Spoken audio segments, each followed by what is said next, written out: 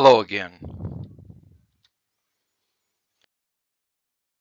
This is Math 2270 coming to you from the College Uta page. And here the title of the lecture is Using Picard's Method, and this is a solution to an LSA that I posed for you. As always, please be an attentive learner while watching this video. Now, recall we're talking about Picard's theorem, and so again, to provide a little framing context, we're solving an initial value problem. Y prime of x is equal to f of xy. Y at x0 is equal to y0. Now, Picard's theorem tells us this has a unique solution, one and only one, if we have a neighborhood of the point, or a rectangle, I guess, about the point of x0, y0. Where f of xy, the right-hand side, and the partial derivative with respect to y of f of xy are both continuous. And then we know that the solution, the unique solution, can be found by integrating this differential equation, and we get y of x is equal to y0 plus the integral from x0 to x. This is f of t, y of t dt. Now this does with the conditions imposed in Picard's theorem, satisfy this, because if I take the derivative of this, y prime, the derivative of a constant is 0, and the derivative of the integral just puts x in there, and so that is f of xy. And the initial condition is satisfied also because if I put x0 in, I'm integrating from x0 to x0, which is 0, and so when I plug in x0, I get y0. Now, Picard's proof, which we also discussed, is used to generate an approximation that converges to solutions.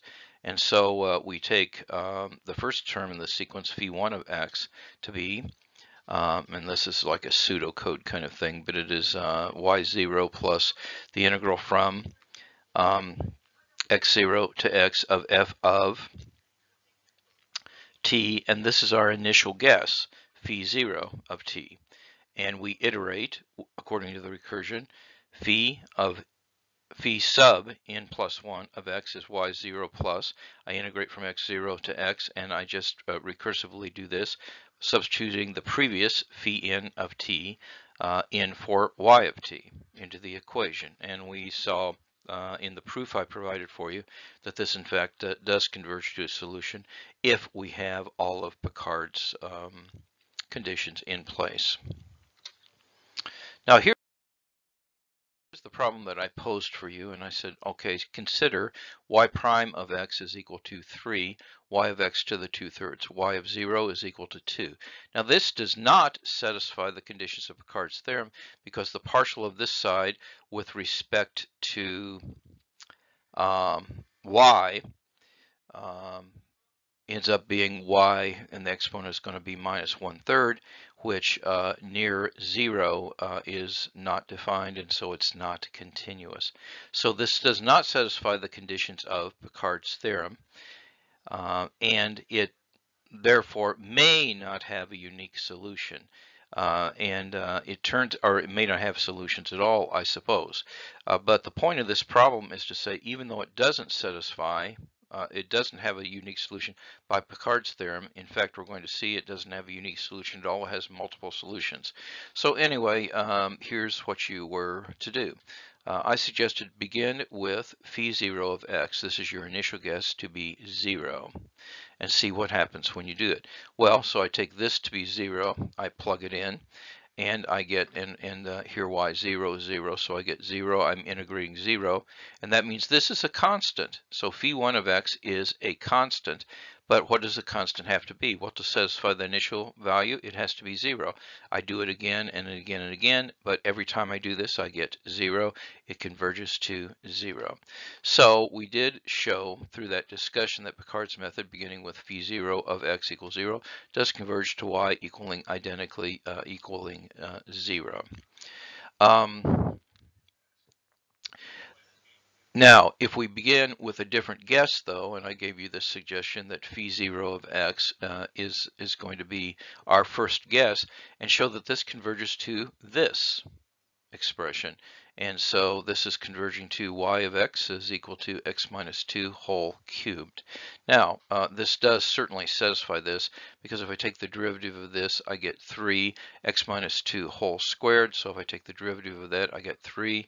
And if I do the exponent thing, I get that. And if I put y2 is equal to 0, I get this. But so this is a solution. But what I wanted to do was show that Picard's method, beginning with this, does converge to, in fact, that solution. And now here's an approach, and you had to kind of think through this. You had to say, let's get started.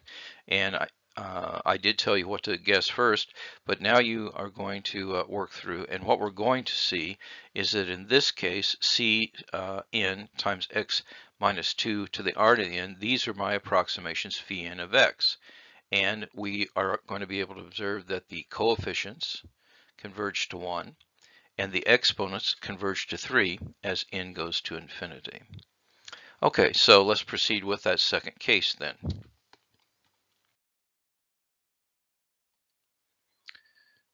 Okay, what we do is the right-hand side again was 3, and this is t minus 2, and that's raised to the 2,000. So I'm really integrating x with my initial guess. Now when I integrate this, I get this as a calculation, and then I take this solution, substitute into Picard's mechanism, do the calculations, and I get this. We do it again, we take this, substitute it into Picard's iteration, and I get this. And I'm going to do it just one more time here, but you take this, substitute it into Picard's mechanism, and you get this. Now that's enough, and you might be saying, wow, that's getting really, really complicated. Well, what's going on? Well, let's analyze what happens to the exponents.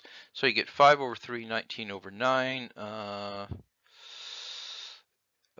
this number and this number. What's happening with those numbers? They're following a pattern. And what I'm doing each time is I'm taking the previous exponent. In this case, I'm taking the 5 over 3. I'm raising this to 2/3 power. And then I integrate. And when you integrate, you add 1 to the exponent and divide by the new exponent. So you see that's really the pattern there. And there also is similarly a pattern for the constants. What happens each time is the previous constant, here's the 9 over 5, is being raised to the 2/3 power.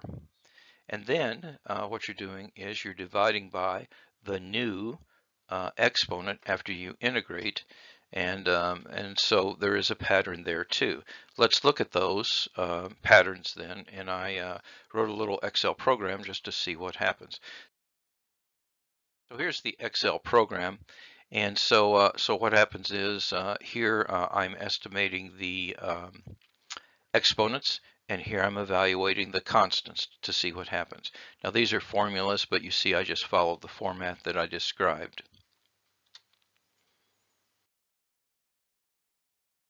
When you plug in the numbers, here's what you get. So this is what's happening with the exponents. And if you look at this, you can say, oh, that is going to 3. And this is what happens with the constants. And the constants are going to 1. And so this is really a numerical proof that this whole thing is converging, albeit somewhat slowly, to x minus 2 whole cubed. In closing, now more than ever, time is precious. Each day must count. Do the math. It will make you strong. And now more than ever, take care of yourself, because self-care is important. And take care of each other, because we're all in this together. God bless you all. See you in class.